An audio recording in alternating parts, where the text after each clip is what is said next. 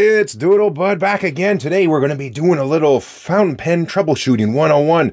Inevitably, you're going to get a pen, whether it's brand new or one you've had for a while, and it's not going to work quite right. So I took some notes. We got, look at that, 13 of them to go through. That's ridiculous. So let's just get straight into this and get started right now. Might sound a little too ridiculous and obvious, but, is there ink in the pen? This is the IT department equivalent. When they get a call, and the first thing they ask is it plugged in? Is it turned on? And the reason they ask that is sometimes it's not plugged in and it's not turned on. And that's the end of that tech call. So, some pens you can check from the outside. Other ones, obviously, you got to go and look. You start writing them with the pen. It was writing the other day, and all of a sudden it stops. Well, yeah, it might be out of ink. Maybe the cartridge wasn't, or converter wasn't pushed down all the way. I find with a brand new pen, sometimes a little fitment that the cartridge or converter goes over top hasn't been worked in yet. It's a little bit tighter. So sometimes you got to push a little bit harder, right? So check that on your cartridge converter pens. Also with the vac fillers, most pens you can kind of see it, but with vac fillers, you see the ink. There's ink in there. Why isn't it writing? Well, with this one, when you depress the plunger down, it fills up. That's great. But at the end, there's usually a little seal, and that seals off the main reservoir from the lower little reservoir there in the section. So you can write and write. The ink that's in here will drain away. It'll stop. So it has tons of ink. You're like, this thing's got ink. It's not writing. You got to crack that open. You can leave it open as you write, or, crack it open, let it fill up, and then shut it again if that bothers you. So check to make sure there's some ink in your pen. Next thing to check is sometimes you have pens that don't seal up very well. I chatted about this on a recent video, but yeah, you got to use the pen. The cap is there to protect the nib, all that good stuff, but it's also meant to keep the nib sealed up so the ink doesn't evaporate and dry. Some pens aren't that great at that, and it can only take them a couple days for them to dry up, and it can be a chronic issue. So there's nothing wrong with any other part of the nib or ink or anything like that. It's just, it's prone to drying up. Some inks can cause that problem too. So I reviewed this little bottle of blue ink. I think it's made by Jinhao the other day, and I really love the color. And before we reviewed it, I put it in a few pens, used it for like a week nonstop. Here are the 3 pens I put it in. It wrote wonderfully. Then I kind of set the pens aside for a couple weeks, came back. Now, this little Elite doesn't have a perfect seal, but it's not too bad. But these ones seal up no problem. And I've noticed the ink is off a little bit. It's been causing a little bit of trouble. Once it gets going, it gets going. But, this Pelican, I can leave it inked up and not use it for a very long time. It writes right away. It was kind of skipping a little bit. So some inks that are very unsuspecting, seem sort of normal, can do it. Then there's some other inks that you're just, you can't leave them in a pen too long. They're going to potentially clog things up. So here we have this red luster. It's a shimmering ink. So there's all these little particles in here. It's essentially glitter, but much, much finer. It gets into there. And okay, it gets into suspension, and it's part of it, but then you let it set for a while and settle, it's going to come out of suspension, and it'll clog up that feed. Another type of ink that is prone to doing that are your crazy sheeny inks. Now, they're very beautiful and all this kind of stuff, but they sort of tend to dry up a little bit quicker, I find. And when they dry, just from the nature of the beast, they're super saturated. They leave a lot of that behind in the nibs, and it can be tough to get them going. And when they dry out, they can really clog up a pen. So you might want to consider just trying a different ink in the pen. Some inks are a little more dry and just don't flow as well in certain pens. Some inks and pen combinations can just really mess things up. So if you're having that trouble, just, first flush it out. Get a new ink in there, see if that helps. The next thing to do is sort of, again, going back to that computer analogy, the IT equivalent would be try restarting the computer. So in this case, it would be just flush out the pen, clean out the pen. So if you got ink in it, get all the ink out of the converter, the piston, whatever you got going on. Maybe if you can, pull out the nib and feed, or at least get a bulb syringe, spray it out. If you got a little pen wash, if you're using ultrasonic cleaner, whatever level you go to, but just give the pen a very, very thorough cleaning and flush it out. There can be little bits of goo in here, dried up ink. Sometimes you can have paper fibers, some type of whatever got stuck in there. It's worth just to clean the pen out and try it. Also with a brand new pen. So I just got this one, going to be reviewing it. This thing is gorgeous. So excited to ink it up, but really what you should do first is take it out, and at least take out the converter, all that stuff, and flush it out. There can be little bits of residue or grease left over from the manufacturing or assembly process, and that can give you a hard challenge right out of the gate when you just needed to give it a quick wash. So far we haven't done anything crazy. It's like if you go out to the car and try to start it and it doesn't start, you don't just start ripping the engine apart and taking things off. No, you check air, fuel, spark, that kind of stuff first. Keep it basic before we start trying to rip off the cylinder heads, right? But we've done all that stuff. Let's say the pen is skipping, it's hard starting, it's scratchy, there's something like that going on. All signs are pointing to something going on with the nib, the feed, or the nib and feed combination. So this is where we'll give it a look. We haven't really done anything to the pen yet. We just tried it out, right? Restarted it, made sure it's turned on kind of thing. So one thing you can check for is alignment. So there's a little slit there on the nib and then also on the feed, right? So that's out of alignment a little bit. Sometimes you might just have to go, okay, let's just give this a little adjustment. Let's just give this a little look. We're getting close. Let's check it out and make sure. Whoa. Oh, what happened to this thing? I just washed this pen the other day. Oh my God. Oh, that's hooped. How the hell did that happen? Well, that's kind of distracting, but anyway, oh man, that's going to be a repair video. Well, good for you guys. You'll get to watch me try to repair that sucker. Oh my God. Anyway, okay. So we got the nib, the slit and the line there and the feed lined up, okay? So that can be a problem. If those aren't lined up, you can have challenges. If your nib's like this, you're probably going to have some challenges. Good God. One problem you can have, it could be the opposite of this thing being bent down. They can be lifted. Oh, I can't even do it with this right now. I can't even focus. There we go. It can lift off, right? So you will have a gap like that. Like, I got to bend this anyway, so whatever.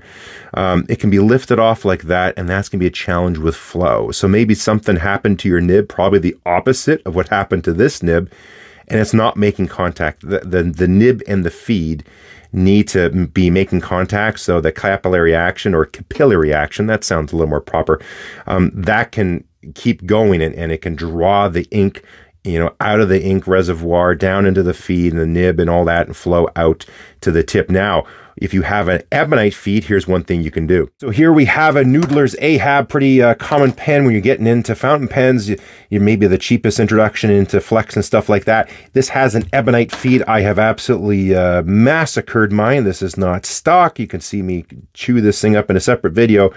But again, these need to be in tight sort of contact to promote that capillary action and have proper ink flow. So with ebonite, it's vulcanized rubber.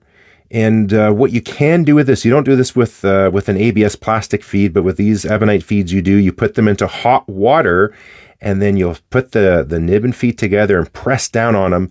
And the feed here will conform a little bit. It's got a little bit of give to it when you get it warm. Think of it like a mouth guard. If you're into fighting, martial arts, boxing, or even hockey, you get your mouth guard and you put it in hot water, and then you put it in your mouth to set the shape so it's molded particularly to your teeth. You want to sort of do that with these as well. Now, if it works fine, you don't have to do that. But that is one thing that will help promote just a little bit better ink flow. If that's one of the challenges you're having, try heat setting your feed. So one thing I should mention is also, if you have these problems, like if you made sure there's ink and all that stuff, especially if this is a new pen, before you go tinkering, call or email, contact whoever you bought the pen from. If you get a brand new pen and there's something wrong with it, the manufacturer or the online retailer or in-store, that's kind of the best way to buy a pen, because you can try it out, and if there's a little issue somewhere with it, you spot it, you can find it, they can swap out the nib or whatever it is you need to make this thing run properly. But if you don't have the luxury of doing that, I've never had a problem with online retailers making things right. I remember I got a pen once years ago from Pen Chalet. The nib and feet just weren't run. I tried all my stuff. They sent me a replacement. It worked instantly. They took care of me. It was no big deal. And then the pen worked fine after that. So that's usually, that's the first thing you should be doing before you're messing around and bending things like I just, oh God. Get a hold of the seller, and they will most likely make things right. So we might as well use this pen as an example, since I'm going to have to repair it anyways. Oh man. So I looked at this off camera and I found out what the problem is, and it's actually one of the ones I need to mention. So make sure that the nib and feed are properly seated all the way in. So I took this pen apart, cleaned it, all of that, and I put the nib and feed back in, but they needed to go just a touch further, like just like another millimeter or something like that. And what happened with this pen is I put the cap back on, and it got closer and closer and closer and got to the top and hit. And as I turned it over, it turned the nib over and bent it. So, oh yeah. For, you know, so you don't want to bend it, but also if they're not properly fit down and seated in there, that could hamper the ink flow. Sometimes you screw out the nib and feed in all in the collar. Make sure those are seated and screwed all the way in so everything is fitting. Another issue you might have when you're writing with your pen is you find it scratchy. And the way you can really tell if it's scratchy versus maybe it needs to be smooth, it's kind of rough, is if you do a few horizontal lines. So if you go one direction, oh, I don't know if you can hear it, but I can feel the pain. It's very scratchy. You come back the other direction, it's actually quite smooth. What's happening there is that one tine is lower, so as it drags across the page, it's gouging on that inside edge. And when I go the other way, it's going on the rounded smooth edge. So it can be either way. So you've got one tang hanging kind of low and it's scratching. So that just means we need to bring that sucker back up. Sometimes you can do it just right here in the pen. You gotta get a loop. You know, I have a full microscope system, all that, but one of these little things, you pick them up, I don't know, I think under $10 online somewhere, just a little jeweler's loop, 10 times or 20 times magnification, whatever you want to do. That's enough. You can see that. And sometimes in the pen, all you got to do is just give it a quick little pull. I got lots of videos on this. I'm not going to get into that today, but you can push one down, pull one up, make sure you do it the right way. And that's all you got to do. Or in this case, you're really going to have to take it all out. And then you can get in there, give it a look under the loop, and you're doing this and you're readjusting again. That's not going to fix this one. I got to get it you know, shaped properly first, but you can do little adjustments like that, adjust it, take a look, a little bit more, maybe come back the other way. And then ultimately the thing's rolled away here, but you're going to fit it back in with the feed as well into the pen, because sometimes there can be a little side pressure and throw things out of alignment. Double check it with the loop, and then that you should see if it's in alignment. And when you do your test again, everything should be nice and smooth. Might as well keep showing you on this nib since it's out as well, is the tines have to have a little tiny gap, or possibly just touching. That would be more of like an extra fine nib, but most nibs, they should be a little bit of space at the end. How you can check is if you take your nib and hold it up to a light or daylight or something like that. See how you can see that little gap? It's going to narrow as you go down, but there should be just enough in between. Our actual physical measurement, instead of there should be a little gap, something, you know, kind of quantitative, is if you have a set of feeler gauges. You can get brass shims as well. I just have feeler gauges around the house because I use them on cars. I use the smallest one. So this is 1.5 thousandths of an inch, or let's just round it, 0.04 millimeters. The gap should be somewhere around that range. And all I do is I feed the feeler gauge in here, always through the phone here. It's impossible, but you just kind of start it at the top of the breather hole there. You can watch videos of me doing this, slide it through, and what's happening now, it's getting really tight. So it should just touch a little bit, but it is grabbing really hard. Those tines are way too tight. If I look under the loop, there's no daylight getting through. When you pull the feeler gauge out, it grabs and catches. So again, I got videos on that, but essentially what you do, you can do it sometimes in the pen, and you'll put your finger on top of the breathing hole. The whole pen is assembled, and you can just put a little pressure just to open it. But you know, it is better if you can take it out and you grab and you essentially just pull the shoulders apart. You can see them opening a little bit, and just hold it for maybe like a 5-6 seconds, something like that. Check it again and just keep doing it back and forth, back and forth. All these types of things, the alignment, the adjusting the tine gap, that is something you just really take your time on. It's better just to go slow and make small incremental changes instead of trying to get it all in one shot. Check your work as you go slow, and then you can also tune it exactly to your likings. Now again, if this is something you feel you shouldn't be doing and this seems like voodoo magic to you, you should, you know, maybe consider getting a new nib, or, you know, again, contacting the place who sold it to you, that you bought it from, or you can send it off to someone who does nib work and all that type of stuff as well. But again, I'm not going to spend too much time on how to do the adjustment because I got lots of videos on that. Another thing a pen can do is when you write with it, sometimes with light pressure, it can be kind of, you almost draw strokes down. This pen isn't doing it, but they seem to be dry, kind of skippy. But then if you put more pressure, then you're like, oh, now I'm getting some flow. And you're like, I shouldn't have to press that hard with a pen. You should be able to do just super light strokes and it writes like this one does. And of course, when you put pressure on it, it opens up. What that can be indicative of is something called baby's bottom. Sorry about the wiggle. What in the world is baby's bottom? This is fountain pens. What are we talking about? So this is just a close-up of the nib, of the tipping material. I'm using this because it's a broad nib, so you can see more tipping material. So if we look head on, right? So if we're looking this way at it, you got your round ball and you got your slit that's here, okay? But what can happen, because these get polished and tuned up in that, what can happen is that slit, especially at the very bottom, can do this, right? So you get essentially butt crack, okay? That's why they call it baby's bottom. You have like a little butt and you have this gap here, and the ink is up kind of here and it needs to touch the writing surface down here, and there's a gap. So it's not going to quite kind of do it, right? So if you do use very light pressure, it's just not going to flow out of the nib and onto the paper. That way, if you kind of press down and sort of force it in, that's the way it'll sort of get it started. So in order to get rid of that, now this is definitely a level up fix. You're going to need something like this. We call these micro mesh pads. You can buy them individually or in a pack.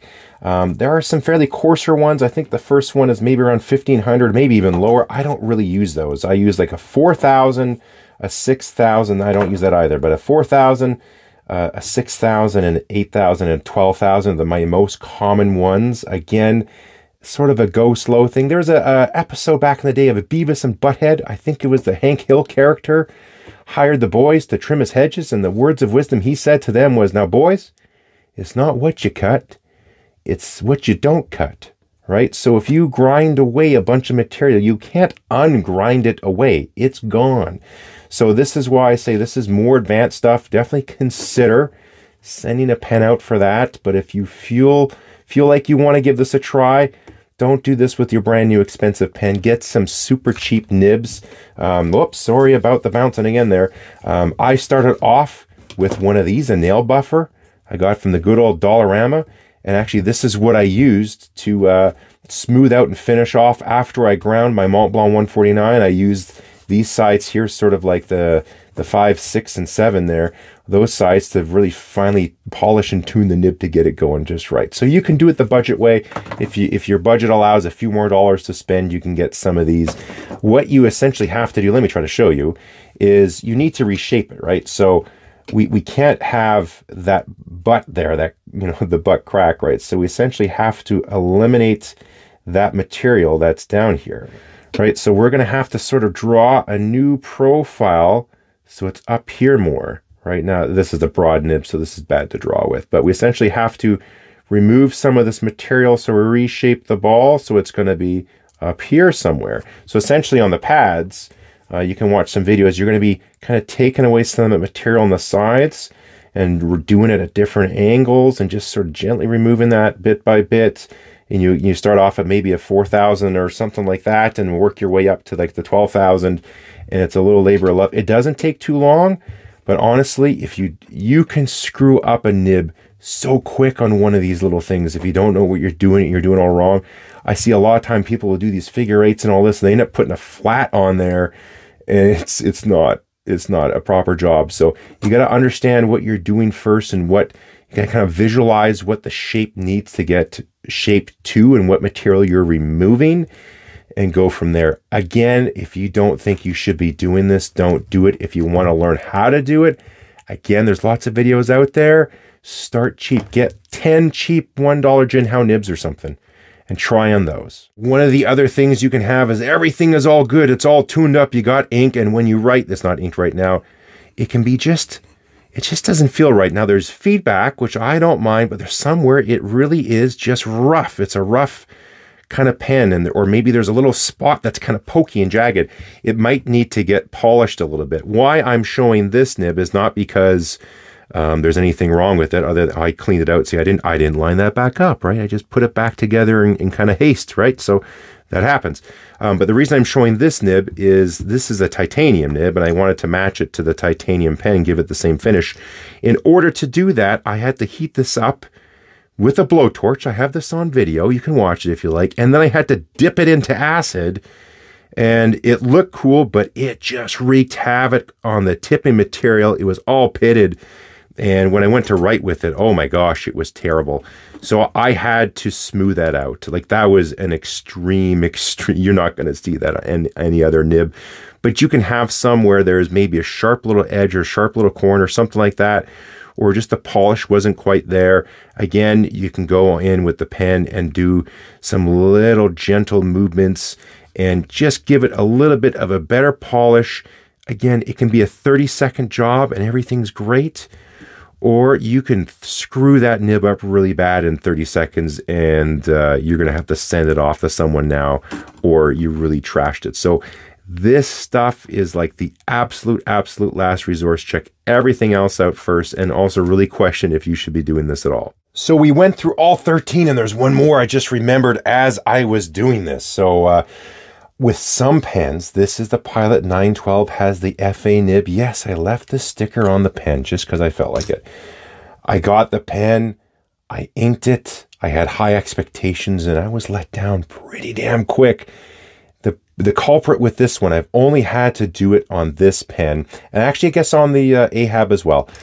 But the feed just was not sufficient to keep up with how much flex this nib can do. Now, I know there's a lot of debate on, well, that's a Western problem thing because we're not using the pen as it's designed for Japanese characters. By the way, I'm going to be addressing that question in a video collab with someone. Keep your eyes peeled at some point in the next month or two. Hopefully we'll have that up. But what I had to do was swap out the feed. So it just, again, I have a video on that too. This was from the Flexible Nib Factory. We got rid of the stock feed, and they make these ones out of ebonite, and they have really improved the ink channels. This is the triple slot or triple channel feed, wherever they call it. Check out their website in my video if you want details. And so you just get rid of the stock Pilot one, replace that, pop it in, ink it up, and I have no challenges with the ink delivery catching up and keeping up with what this Super Flexi nib can do. So again, that's a bit of a rare one. On the Ahab, yeah, I hacked this thing to bits. You can watch a video of me doing that. I way overdid it. I have a spare feed I bought to do a bit of a better job, a little more professional grade, but this thing doesn't skip anymore. So there are some, again, but before you go hacking and sawing at stuff, check with the seller that you bought this from, the online provider, the in-store, whoever you got it from, and let them help you out with that first before you go start modifying stuff or purchasing aftermarket parts. One more thing I remember, just as I check my notes here, I forgot to mention it, sticky converter syndrome. I was taught that name by Maya Furlong from the Vancouver Pen Club. She recently got a pen, inked it up, did all of her stuff. She knows, she has like 800-900 pens. She knows how to pen, man. And it wasn't working. She was having challenges with it. She checked everything. What ended up being the solution was there was a bum converter. What can happen sometimes is ink can be attracted to it. I don't know if it's like an electrostatic thing or it just has to do with surface tension, and there's something going on with that particular converter in the manufacturing process, or whatever it is. That ink and converter combo is weird, but it will sort of inhibit flow. It won't come down into the feed, and you're just not getting the ink through, and you'll sort of see it sticking to the edges. Now, a lot of converters have a little agitator, whether it's a ball or a spring coil type of thing in there to help promote ink flow. But every now and then you can have a converter where it's totally doing the opposite of what it should do. It's restricting flow instead of aiding it to get in there. So you might need to swap out the converter or try cartridge to confirm. You might have the old sticky converter syndrome. Okay, we had some bonus ones go on there. I think I remembered all the details.